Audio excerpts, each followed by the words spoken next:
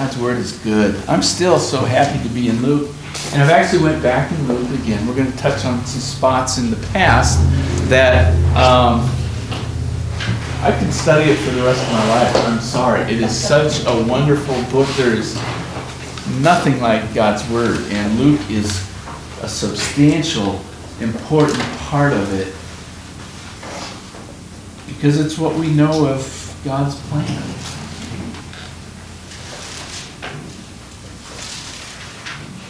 And we are on the way to the cross. This is Jesus' final steps to his execution. And we've met one along the way that was grabbed out of the crowd and shoved and forced into helping Jesus carry the cross to Skull Hill, to his death. But there's more people on the way of the cross. And before we get into this, I want to make sure we understand when John had said in his gospel, he said, he came unto his own. He came unto that which was his own, but his own did not receive him. We all understand that. He came to the nation of Israel, his own people, and yet they did not receive him. And he was the much-awaited Messiah. They waited millenniums, generation after generation of people had this hope of the coming Messiah. And he finally came, and in spite of that fact, in spite of the fact he taught as no man ever taught with such authority that he had, speaking divine truth, he demonstrated compassion, he offered salvation and entrance into the kingdom,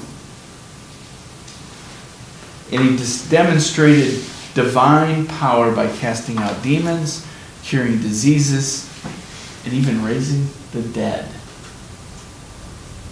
And even having control over nature itself. But the nation rejected him.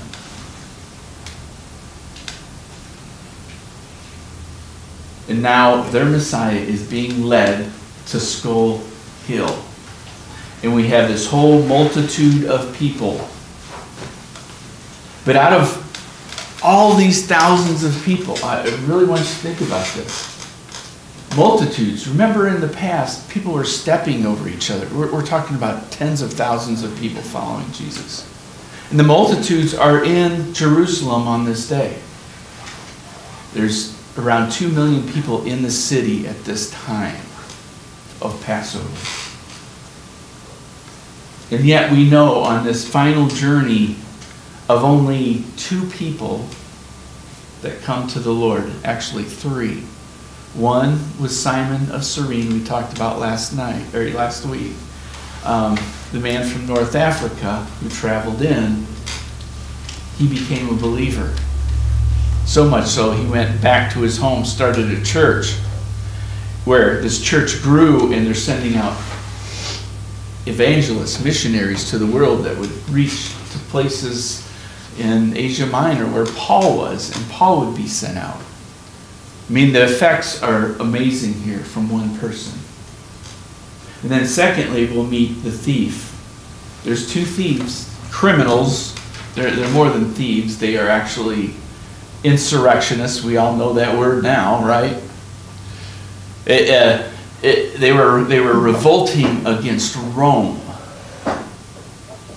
and had acts of sedition, and they were being justly punished for their crimes. But one of them would turn and see Jesus for who he truly was.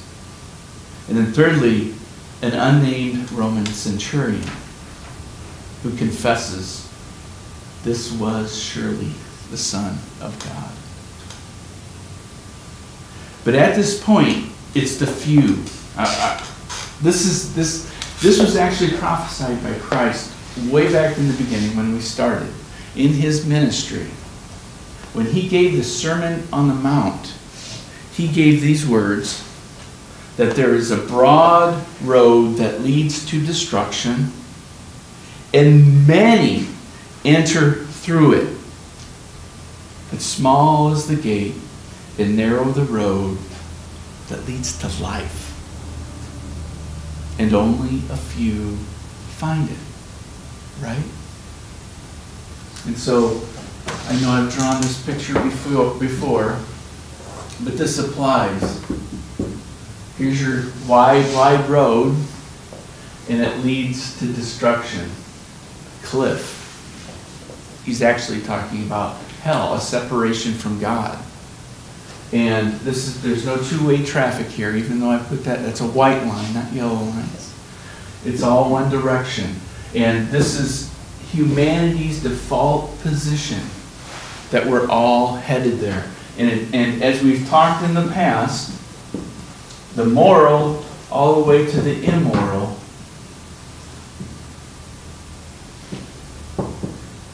doesn't look right, but, and the amoral who just don't care, okay? But moral people who think they're good, as well as people that are bad in our eyes in the world, that are not moral, they're all headed in the same direction. That's talking about we all have sinned. We all fall short of the glory of God. And we're born into this world as sinners, heading toward judgment. And this road is wide. And Jesus is saying the crowds are moving in that direction. But he's saying, look, there's an exit ramp off of here. There's an exit off this interstate. And he's saying it's a gate. This small little gate, and only a few will see it. But it leads to life. And it's a narrow road. And of course, he's talking about himself. Because Jesus is the way, the truth, and the life. And so we see this actually happening here, where there's this large crowd leading him out to his death. And only a few will have that faith of saying, I know who you are. I know you, Jesus. You are the Messiah. You are the Savior. And this has to happen. In my prayer, I talked about it's how you view the cross. Is it a tragedy or is it a victory? I mean, there's two views there. For the narrow road, you see it as victory. With the rest of the world, you see it as a tragedy, as foolishness,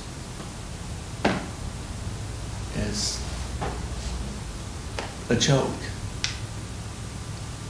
And so we have this whole crowd now following Jesus.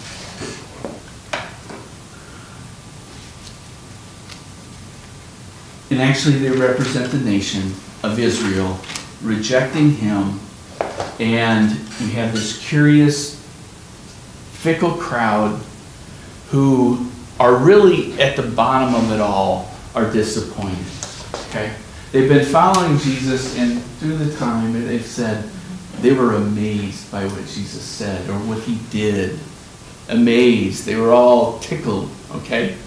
Because this is the reality show of their time, of watching this man perform miracles, and yet the religious leaders reject him. They're trying to figure it all out. They're thinking he's Messiah, but he's going to die. So they're confused. And so I'm thinking about this whole procession moving forward with Jesus. The Roman soldiers are leading him. And I'm thinking, where are the disciples? Right? Where are the people that loved Christ, that walked with him? Where are they? Well, when the shepherd is struck, the sheep will scatter. We learned that already. They're hiding. They're fearful for their life. They are confused. They think their hopes and dreams are all smashed. So they're gone. Andrew, Peter, Paul, James, John, Nathaniel, Philip, Thomas, Matthew,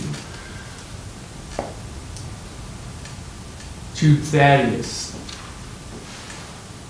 all the disciples, they're all scattered and gone. And Jesus is here walking the road alone. because this is his mission.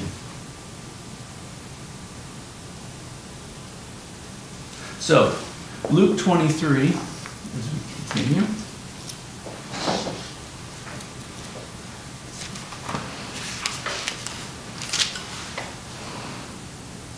Verse 26, as the soldiers led him away, they seized Simon from Cyrene, who was on his way in from the country, and put the cross on him, and made him carry it behind Jesus. A large number of people followed him, including women who mourned and wailed for him. Jesus turned to them, "Daughters of Jerusalem, do not weep for me. Weep for yourselves and for your children. For the time will come when you will say, 'Blessed are the childless women, the wombs that never bore, and the breasts that never nursed.' Then they will say to the mountains, 'Fall on us,' and to the hills, 'Cover us.' For if the people do these things when the tree is green, what will happen when it's dry?" And 2 other men, both criminals, were also led out with him to be executed. Okay, he gives us a parable here and also some verses, or actually Old Testament verses he quotes. And this is not something you would find in a card written to someone, right? I think of all the sayings of Jesus, all the pithy little things that people will write sometimes, and the things that Jesus say are very, very important. When he says, "Fear not, for I am with you," he means it. But this one is kind of overlooked because it doesn't fit our Christian mindset, right? It's kind of like when Jesus said, "When you see the vultures gathering, there you will find me." He's talking about coming judgment in the future. He's laying down truth, a truth bomb here. And it's very important because it has to deal with the rejection of him. The nations saying, "We do not want you as Messiah."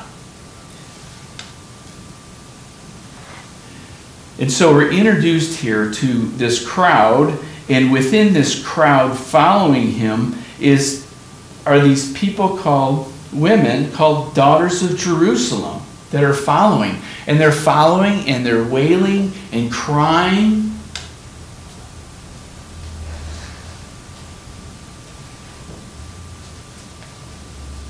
And we have to ask, who are these women? Is it Mary, his mother? Is it Mary Magdalene?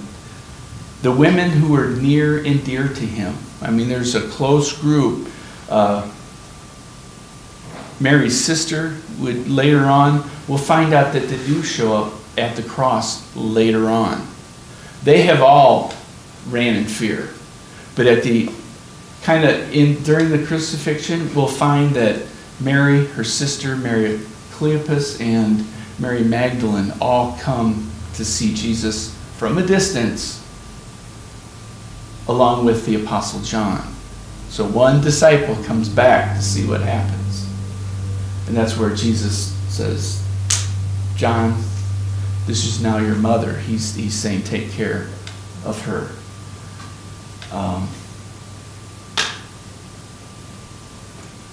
But here we have women following him and crying.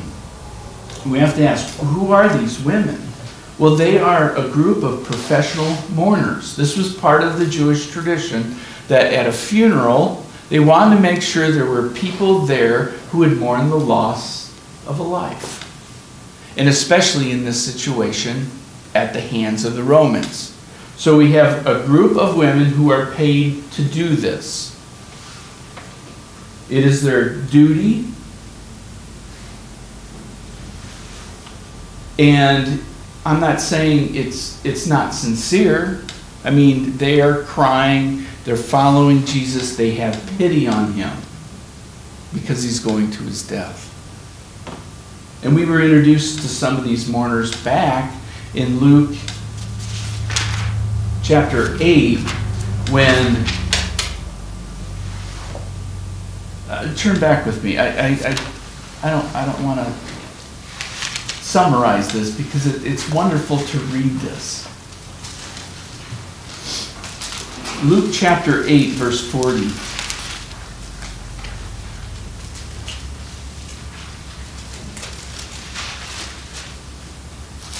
Wait, no, that's not right.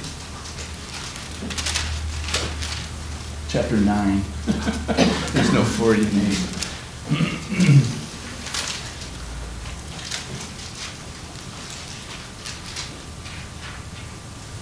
Actually, it's verse 18. Oh, wait. I mean Matthew. I was going to say, I know I read this right. Okay, Luke 8. Yeah, verse 40. Luke 8. Luke 8, verse 40. Now when Jesus returned, a crowd welcomed him. Then they were all expecting him. Then a man named Jairus, a synagogue leader, okay? This is a religious person. So there are some that come to Christ. Here's one that came to him, or didn't come to him. He came and fell at Jesus' feet, pleading with him to come to his house. Because his only daughter, a girl of about 12, was dying. So he's out there seeking Jesus, thinking maybe, well, more than that Jesus has healed people. Can he do this with his daughter? And he's trusting Jesus to do it. Now, of course, a woman comes, and there's another part there where she comes up and touches his hem of Jesus' robe and is healed. But skip down to verse 49. While Jesus was still speaking, someone came from the house of Jairus, the synagogue leader, and they said, "Your daughter is dead. Don't bother the teacher anymore. Leave him alone. She's dead. He can't heal her now. She's beyond his power."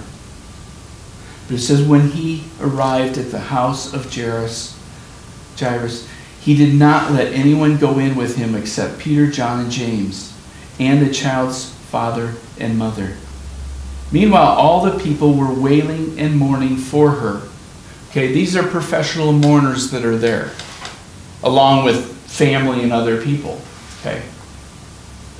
But Jesus said to them, "Stop wailing. She is not dead, but asleep." There's no reason to cry here whatsoever and do this, to think this way. And verse 53, it said, they laughed at him, knowing that she was dead. But he took her by the hand and said, "My child, get up." And her spirit returned, and at once she stood up. Then Jesus told them to give her something to eat. Her parents were astonished, but he ordered them not to tell anyone what had happened. So here's a group of those mourners. And he told them, "Stop mourning. You don't understand what's going on here. She's not dead. She's asleep." So we have this same thing happening now. As Jesus is heading out to the cross, he is bruised. Not to make sure we have this picture in our mind, he is bruised, beaten, scarred, lacerated, just a mess of a man. And these women are following him, and I'm sure their heart is crying out for him. I have no doubts about that at all. And they're sympathizing with him, of saying, "You poor, poor soul, having to take all this abuse." Now Jesus' response to them, back in Luke 23,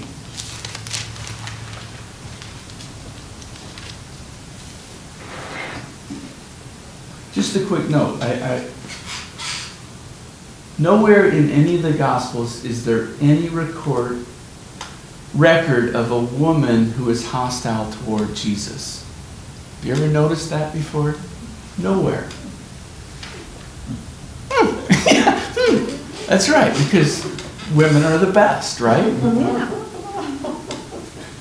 No, it is amazing because Jesus had something that they saw as the true man. And of course, everybody, like the religious peoples, were envious of him and his power. And yet there's nowhere. I tried to go through and thinking about the different women. I laugh because I think of Jesus at his first miracle in Cana at the wedding with his mother, and how that relationship between Jesus and his mother, where they run out of wine at the feast, and his mother comes to Jesus and says, "Look, they're out of wine. Do something. Okay? I know who you are. Do something." And Jesus responds by saying, "Woman, why do you involve me?" This is the beginning of him starting to kind of separate himself from her, which he does further on. But here he says, "What do you want with me? Why are you involving me? My time has not come yet. This is not my time." But then Mary turns around and goes to the servants and says, "Listen to him. He's going to tell you what to do. Listen to him." She knows. This is a mother perfectly, right? And of course, Jesus says, "Okay, go get the vats of water and bring them forth." And he turns the water into wine. But I just love that picture of Mary with him, and yet she's still trying to push Jesus into this. And I think of Mary and Martha as well. And Martha, the one who says, Jesus comes to their house and Mary's worshiping at Jesus' feet, understanding who he is. She's a believer. And Martha, not so much. She's busy preparing the food, and she's mad at her sister for not helping, which we all can understand that too. But she goes to Jesus and says, "Do something about this." Kind of pushing Jesus into doing that. And then later on, when Lazarus is dying, they send a message to Jesus that he's dying, he's sick. And Jesus takes his time, at least 3 days, because according to Jewish tradition, the spirit of the body, which is not true, but Jewish tradition was it leaves on the 4th day. So Jesus waits that out to make sure he's dead. And he dies in the meantime. Mary and Martha are upset. And when Jesus finally comes, Martha comes out and says to him, "Why didn't you hurry up? You could have stopped this." And she's kind of resentful toward Jesus at this time. And Mary doesn't even come. She's at home, it said. She doesn't even want to come out to Christ at that time. I mean, that's the only interactions I see other than women are coming to him wanting to be healed and responding to him. And yet, no one is hostile to him. No women. There's no Jezebel from the Old Testament who seeks the prophets and kills them. So, anyway, I went down that rabbit trail. But anyway, Jesus, hearing these weeping and wailing mourners, he doesn't turn around and say, "Thank you for your compassion and your sympathy and your care and your concern." He says the opposite of that. Jesus, turning to them, said, "Daughters of Jerusalem, stop weeping for me." This is a command. Stop it. Do not feel sorry. Have pity on me. do not think I'm a victim. Because in no way is Jesus a victim through any of this. This is his mission. This is on purpose. This is God's plan. And the words daughters of Jerusalem, that was used all throughout the Old Testament when words were being spoken about the nation. It was either daughters of Jerusalem, daughters of Zion, speaking of the women who were a part of that community. But really it's a message to the whole nation. This is the message to the whole nation as well. Stop weeping. And actually, it's taken from Micah 4:8, Zephaniah 3:14, the daughters of Zion.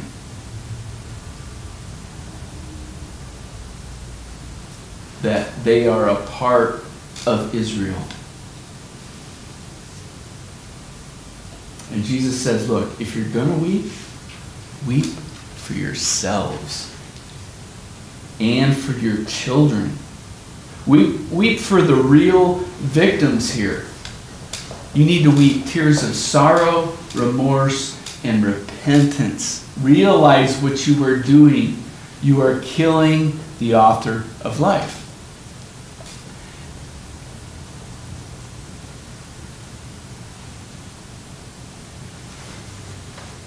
You have rejected me. Israel has rejected me. And Jesus has wept for Israel. As he came into Jerusalem, he cried because he knows what's coming. Because of his rejection, the nation of Israel, their house would become desolate. That's what he said. There's going to be, he even told them in Luke 21, right before, a couple days earlier, he said, when you see Jerusalem surrounded by armies, recognize that her desolation is at hand. And he goes into detail about the siege of Jerusalem, which would happen 30 years later. He prophesies the destruction of Jerusalem. So he's trying to tell them, look, you need to redirect your thoughts here. To start understanding, you need to weep for yourself and for your children, because what is coming is doom. This is his last pronunciation of doom. And whenever Jesus warns, this is an act of grace, of saying, stop, reevaluate things, and see who I am. Back in Luke 13, he said, Jerusalem, O Jerusalem, how often I would have gathered you, but you would not. Behold, your house is left to you desolate. And it's the whole thought of the vineyard parable, how Jesus ends that parable of saying, what is the owner of the vineyard going to do when he returns and finds that the people have killed his servants and have killed his son?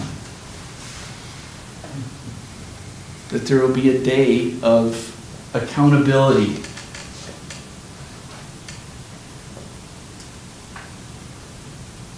And there is a time coming when it will be said, blessed are the barren and the wombs that never bore and breasts that never nursed.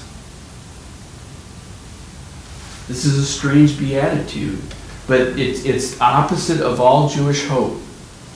Because in their culture, to have children was the essence of life, right? For women. And we were introduced to Elizabeth at the beginning of Luke, where she's told that she's going to have a child. And she's old in age, had always been barren. And she said, Lord, thank you for taking this disgrace away from me. So it was considered a disgrace not to have children, not to have posterity to pass down the family name. We all understand that. But here Jesus is saying, look, blessed are the women who don't have children because of the judgment that's coming and what you're going to witness.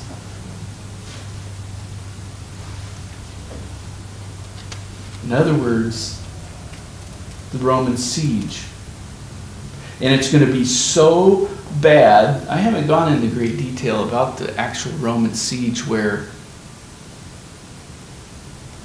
there was around 1 million Jews slaughtered in Rome, or in Jerusalem, Israel, during that time, when Israel finally fell in 66 to 70 AD. It was a Holocaust. I mean, if you want to read about it, it was terrible. And Jesus had predicted all of that. And it was so bad that people will cry out, mountains fall on us, cover us, that, take my life because I don't want to witness what I'm going to see. And that's taken from Hosea chapter 10 and verse 8. So it's an Old Testament verse. I'm going to leave this back in. But we find these cycles of judgment on Israel over and over as they turn away from the Lord, become idolatrous, adulterous, apostate, and they don't seek the Lord. Instead, they seek other gods. I mean, this is the story of Israel.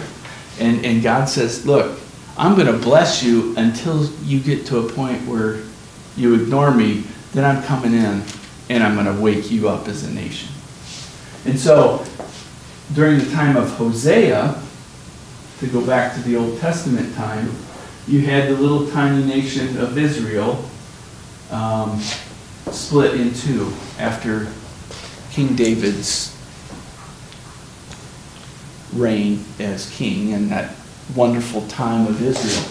After him, after Solomon, the kingdom was broken in two. The northern kingdom, which is just termed in the Old Testament as Israel. The southern was called Judah. Okay, you're familiar with that. The northern kingdom never had a good king. Every king that they had was evil. And Hosea is prophesying against them, saying, the hammer's going to fall. Judgment is coming. And he uses this word. So this is about 722 BC, before Christ. David was around 900,000 BC. So this is after David, after the nation has fallen in deep despair. God sends these people called the Assyrians to attack. They are God's instrument of judgment on his people at that time, because they are no longer acting like his people anymore. And so the Assyrians come in, and it's a Holocaust where they are killing men, women, children, slaughtering the children.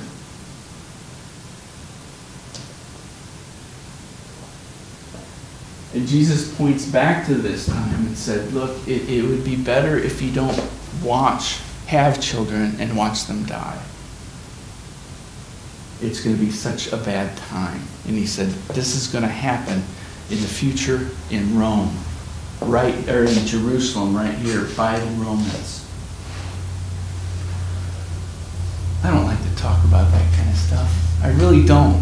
I mean, I could go in depth with this, and it's horrendous. You do not want to fall in the hands of an angry God who is just, who holds to his word, and yet is loving and compassion. We're seeing this in Christ now. Christ is saying, look, we're at the end here. I'm ready to go to my death. You need to repent and seek the Lord. You need to understand who I am. I am the Lamb being slaughtered for you. For you. out of God's love and compassion. Now these words are also used in Revelation chapter 6.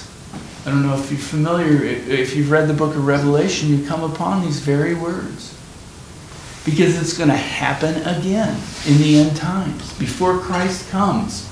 As the trumpets, the seals, the bowls are poured out, at the sixth seal, as it's released in the world, a great earthquake, the sun goes black, the moon goes red, stars fall from the sky, everything's black, and the people will cry, "Fall on us, hide us from the presence of him who sits on the throne and from the wrath of the Lamb, for the great day of their wrath has come. And who is able to stand?" It's like people are just going to want to die instead of try to survive of what's happening in the world before Christ comes. And that's the blackout in the world when the light of Christ comes for his return. So his words go beyond Jerusalem to the very end time when the nation itself will look on the one who they've pierced and repent and be saved as a nation.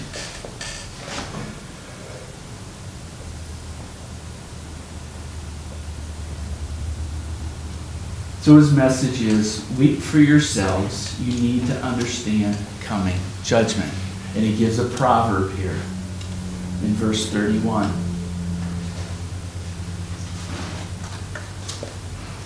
For if the people do these things when the tree is green, what will happen when it is dry? Okay, that makes sense. Look, if this is all happening now, when life is here, when things are flourishing, Christ is speaking of himself here, that when it's green, what will happen later on when it's dry? I just think of trying to light a tree on fire, a new tree with leaves and everything, and it takes a lot to get that to burn. But if you go to part of the forest where it's so dry, it doesn't take anything to light it up. And what Jesus is saying here is, look, if this is what the Romans do to me, what are they going to do to you? Israel. If they're doing this to me, what are they going to do to you?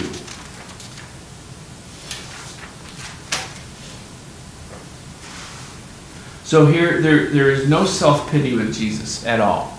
There is no woe is me as he's heading to the cross at all. He's saying, look, don't weep for me. Have pity on yourselves. This is not a tragedy. It is a victory. So we have this huge crowd that is just curious, amazed, disillusioned, disappointed. Some people sympathizing with Jesus, feeling sorry for him. That doesn't cut it. Sentimentality for Jesus does not cut it. I know a lot of people that have a good view of Jesus, but they don't see him as Savior, as Lord,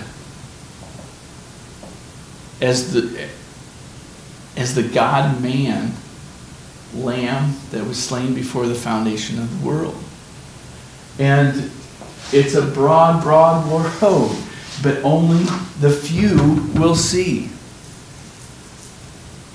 And Simon does, a thief on the cross, where Jesus says to the thief, today you'll be in paradise with me. Because the thief looked at Jesus and said, you don't deserve this. I deserve what I'm getting, and I deserve much worse. I'm trusting as you. I believe you are who you said you are. And Jesus in a moment said, today you'll be with me in paradise. What did the thief do? Nothing. What could the thief do? Nothing. He's on the cross on death's door. And he's saying, save me. Save me. There's no hope for me. And the whole message of Luke is Jesus has come to seek and to save. Right? They see him as Savior. And now we have that same message thrown to us. Do we see this whole end of Jesus' life as a tragedy? Oh, it's so terrible what happened to Jesus. Of course we feel that, of course. But we see past it. We see the divine perspective that this is the way it had to go. Because we would all be lost if Jesus didn't go to the cross. So we come to the cross with that right attitude of, Lord, I have nothing. I don't want to be a part of this world that looks at each other and says, oh, you're good, you're not so good, I'm better than you, maybe I'll be good enough to get into heaven. That leads to destruction. This path says, Lord, I have no hope. I have nothing before you. I don't deserve anything but death and judgment and hell. And it's impossible for man to be saved from that. But through you, all things are possible. And through Christ, he has made a way for each one of us. You can't get away from the gospel message anywhere you look at it. This is the life of Christ given to us and to be proclaimed to the world like Simon did. That we can know that we are saved, that we will be in heaven, in paradise with Christ. And we are part of the few. I love that. We few, we happy few who see Christ in his glory, his majesty. And I will serve him. I will take up my cross. I will die to myself and follow him. Follow his word. What a great message. We're not even to the cross yet. This is just weeping women. Oh, Father, thank you for your word. Father, thank you that you've made access to heaven, to the kingdom, to you, to your righteousness, to eternal life. And this is all brought to us by Jesus Christ, our Lord. Father, if there's any doubts in anyone's mind still today, Father, may we surrender to you and say, I am not capable of coming to you. I am not acceptable because I sin. I am a sinner before you. Jesus has said, if we believe in him and accept him as Lord,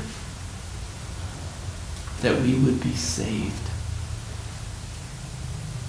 What a great message to this world. What a great message for me and my family and my neighbors and all that I love. That God was coming into the world to save it. And that was Jesus. Father, may we be strong in proclaiming your word. May we tenderly speak the truth to others that they may know Jesus. May we reveal to them who you are.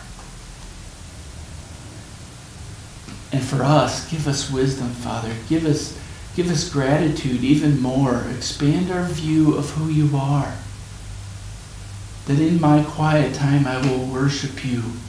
I will praise you and sing to you because I was a dead man and now I'm alive. All because of the resurrection of Christ and his death. Father, go with us this week with the power of the Holy Spirit to speak through us and to work through us, to do good in this world for your kingdom. In Jesus' name, amen.